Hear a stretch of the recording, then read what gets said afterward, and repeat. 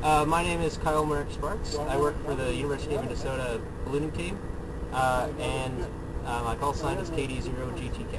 So here's what I'm launching today. I have a thick microcontroller, and it reads analog sensors. I have 3 sockets for one here, but I have only one installed, a temperature sensor. We also do relative humidity and pressure. And then the PIC then translates the analog reading and then into a digital signal, and then from there into Morse code. It'll send out using the radio here onto the quarter wave 70 centimeter antenna. So that's this one. I have a parachute attached to it and a battery installed. I'm going to be launching that later this afternoon. Our larger balloons that we launch,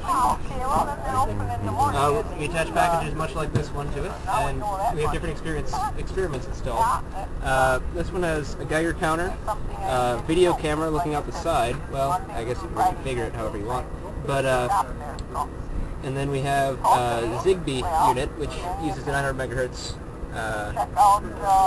frequency, and we have various plugs for looking at analog and digital sensors to that. We have a heater here, and the heater keeps everything warm since it gets down to negative 40, negative 60 in the upper atmosphere. We have a weather station here with pressure, temperature, and relative humidity again, hooked up to another board with a different PIC, microcontroller, and some flash memory that you can hook up to your computer and get the data off of it. Now, the first one I showed you will go up to about 300,000 feet, or 30,000 feet rather, sorry, misspoke. The second one I showed you will go 80 to 120,000 feet. We have a different sized balloon with the larger one. It starts off the size of a small car and ends up being the size of a house before it bursts. So it gets pretty far up there. We also have sirens that we put on these so that we can follow them on the way up. The interesting thing, when you listen to the video that we send up, you can't hear the siren when it's at the top because there's no atmosphere there for the sound waves to conduct through. So we also have one other radio transmitter here. It's a APRS transmitter. GPS here, and you plug it into the connector there, and then this has a microcontroller that reads GPS and transmits to APRS on a pre-programmed call sign, and off it goes. If I hooked up a 9-volt battery, it would be a very portable tracker right there. Just a 9-volt battery and a lithium 9-volt battery and a siren from Radio Shack. Warning, I'm going to turn on a siren here. Loud noise!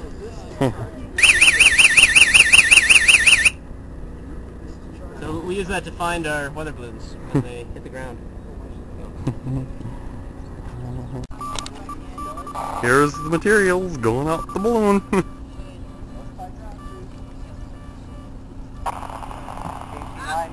Launch is just now taking place. They're getting ready to launch their connected radio.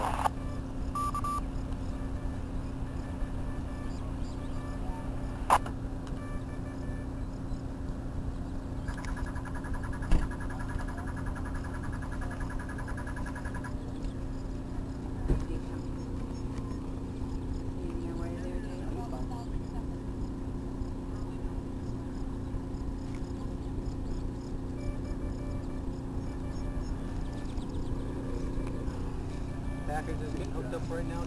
Balloon.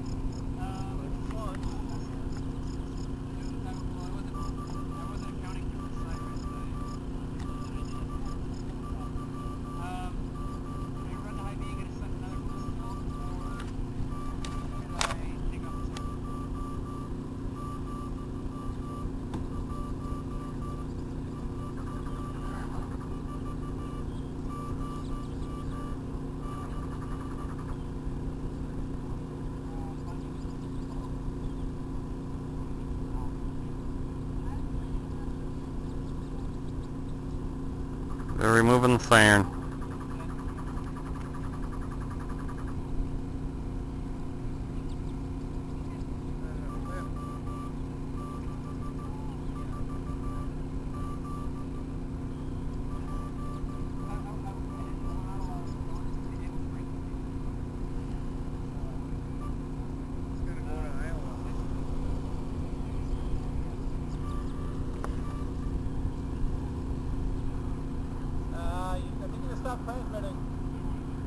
It'll go and then it'll stop. It'll go, then it'll stop. Launch is delayed. Launch is delayed.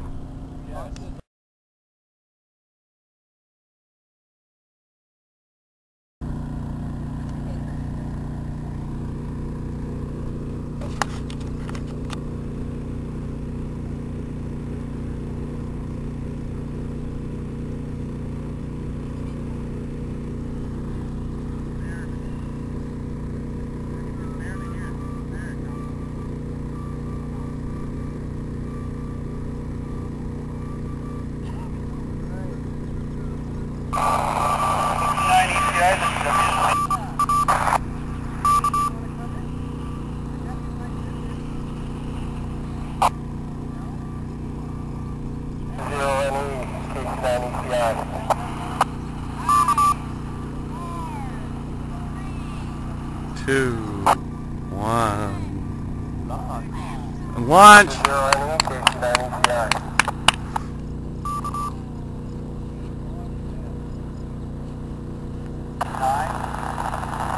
She's aloft. We lost the signal.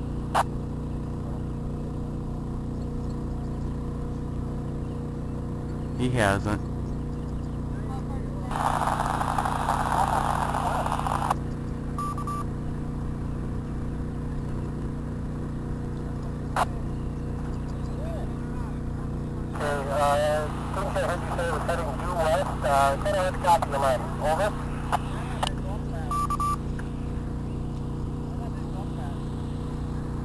Roger, Tom, due west. I think my battery's getting a little low.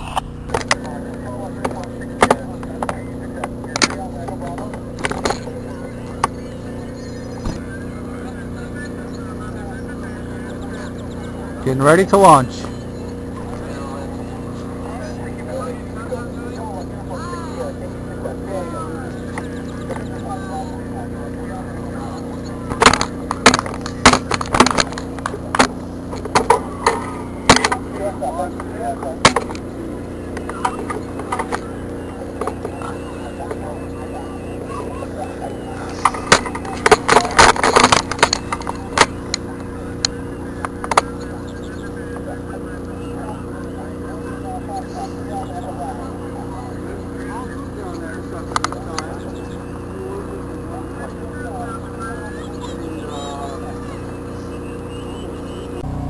Here's the chase vehicle getting ready to take off.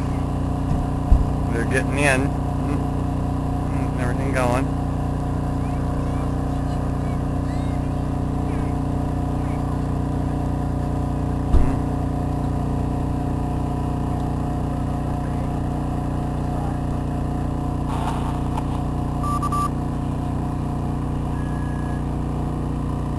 This is going to be the chase crew over there.